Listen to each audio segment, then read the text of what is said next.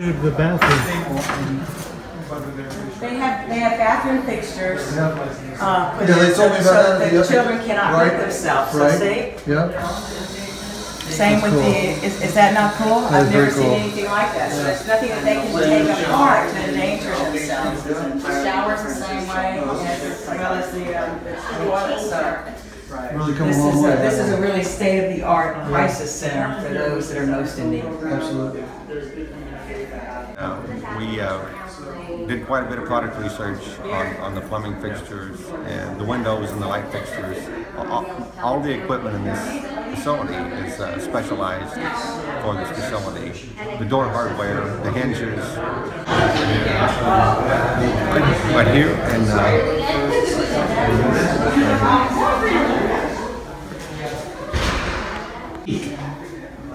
there's no way to get a connection point on it.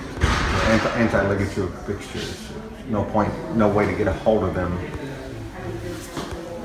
to get it. But the windows, similarly, the windows have no exposed hardware.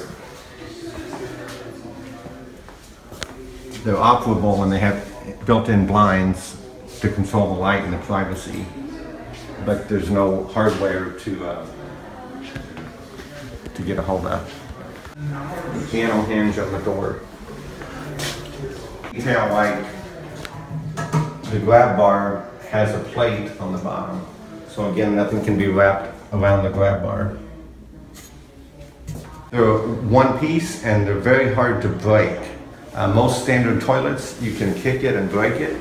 And then you have sharp glass, a sharp weapon at your ready disposal. This is a composite material that's almost impossible to break. And if you are able to break it, it's going to break in a way that it won't be a sharp object. It'll break in rounded chunks. Again, everything is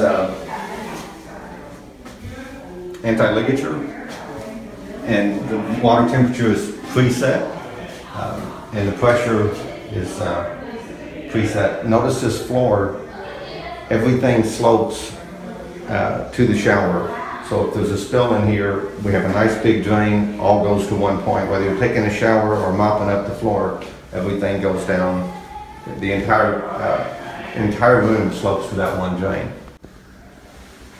And the shower curtain, although it's not installed here, is also a specialty item that's done with Velcro, so that there's only a certain amount of weight that can be held.